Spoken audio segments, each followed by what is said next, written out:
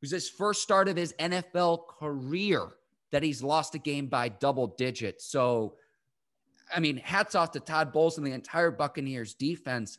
I don't know what one individual guy you would award the Super Bowl MVP to, but to me, the story of the game was how the Buccaneers defense just dominated. And like I said, Mahomes was running for his life.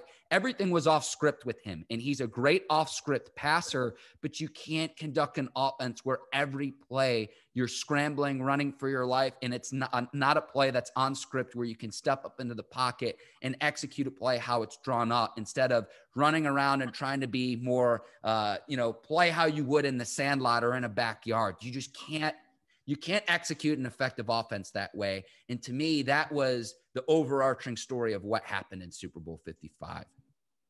Todd Bowles looked at the receiving corps and said they got a track team. They meaning the Kansas City Chiefs. They got a track team at the wide receiver position. This what they don't have. They don't have jump ball receivers. They don't have receivers that will go up and get the ball. This is easy. I'm about to put a top over the roof, which is cover two safeties sitting high. Make sure they don't get anything deep. And I got enough tall corners and linebackers to where Patrick Mahomes have to throw over these guys in zones, tips and overthrows. But when you don't have a jump ball possession guy,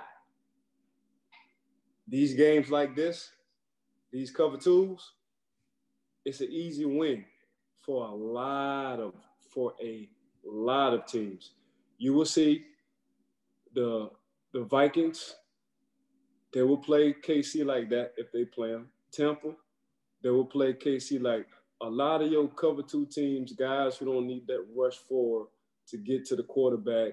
That's exactly what they're going to do because they know they don't have any jump ball receivers. Speed, there's no. I will put this track team. I will put the receivers against a lot of countries when it comes down to speed in the Olympics. The Kansas City Chiefs.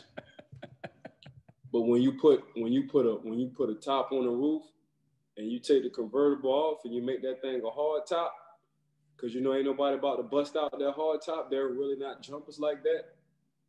It's gonna be a long day for Patrick Mahomes and company. So I'm guessing they're gonna find a receiver or a tight end that can go up and get it.